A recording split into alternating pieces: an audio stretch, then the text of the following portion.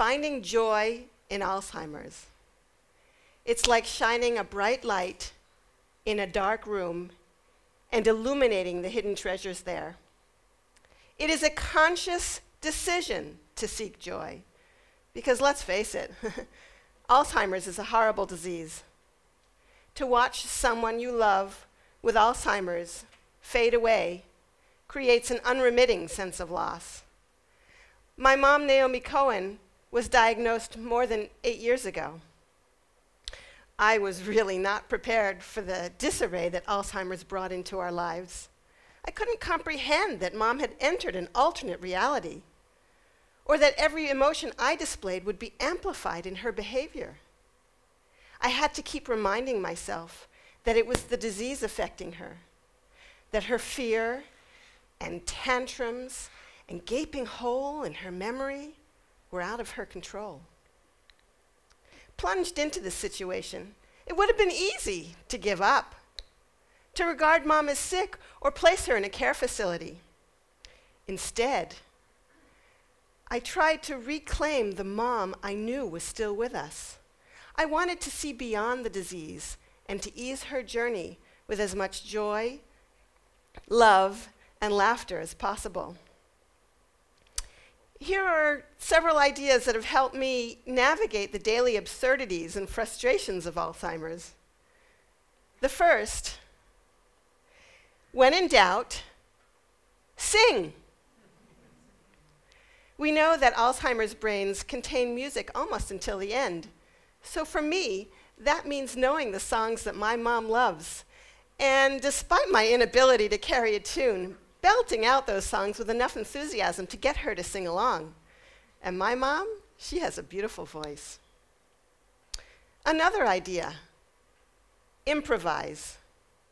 It must be lonely to encounter a constantly changing world where your perception of reality is faulty. Each day brings new and frightening challenges. Mom may not remember how to brush her teeth, or put her shoes on, or feed herself. She needs my help. But what worked yesterday to soothe her may not work today. This is a by the seat of your pants operation. And a third idea, live in the now. The power of the present allows Mom to enjoy life, to sing and laugh without the pressure of remembering the past or planning for the future. So imagine, if you will, an intimate scene, my mom undressing to take a shower, while I act as her personal coach. That's right, take off your nightgown. Oh, no, don't take the towel into the shower, we want it to stay dry. This is soap. We rub it on our skin to clean ourselves. When the water is the perfect temperature, I usher Mom into the shower. Then I start to sing.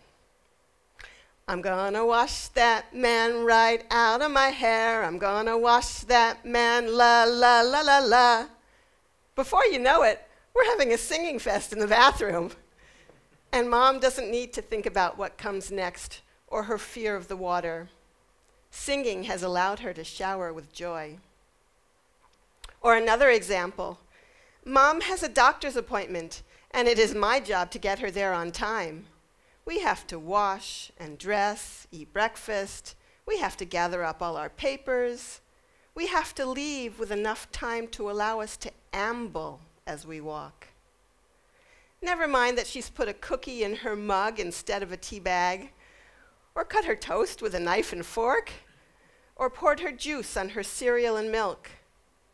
Her clothes are laid out on the bed, and I leave her for a few minutes to take care of my own needs.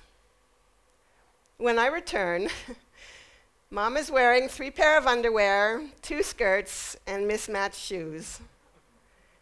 How do I get her to change into something more appropriate without forcing her and without making her angry? No amount of rational explanation will work. Mom has lost the ability to understand. So instead, I improvise. Distraction is a great tool, as is humor.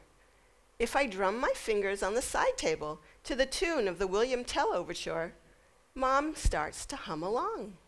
We laugh, and her mood changes, and quickly I redress her, put a hat on her head, give her a bag to hold, and we're out the door. How challenging it is to see Mom's behavior, the life she lives with its many limitations, as positive.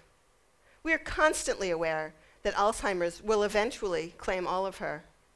When I think about the future, I can't always keep my emotions in check. In my darker moments, I cry for the loss of my beloved mother. Mom taught me many things when I was growing up, some quite practical, like how to check eggs in a carton before you buy them. Others, intangible, that children thrive when you love them unconditionally. She always projected an overwhelming optimism as to what the future held. Each moment in the now that I can be with Mom, feel her, touch her, sing with her, love her, hug her, is infinitely better than what lies ahead. And so I achingly accept her replacement, the sweet, simple woman who has trouble remembering who I am. It doesn't matter how many times we sit in the same cafe or wander the same streets. What matters is that we're together. I crave those moments of absolute joy and laughter as much as she does. I'd like to end with a poem I wrote for my mom. It's called Frog in My Throat. There's a frog in my throat, I tell her. I had wanted to humor her, but she's asking how it got there and do I need her help to get it out? We sing the song she taught me, frogs jumping on Pharaoh's bed and head, his toes and nose. Then she tells me, I found my nose. I have noses.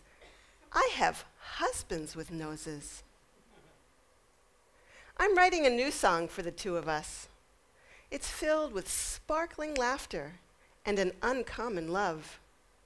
For the mother as child, for the daughter she no longer recognizes. Thank you.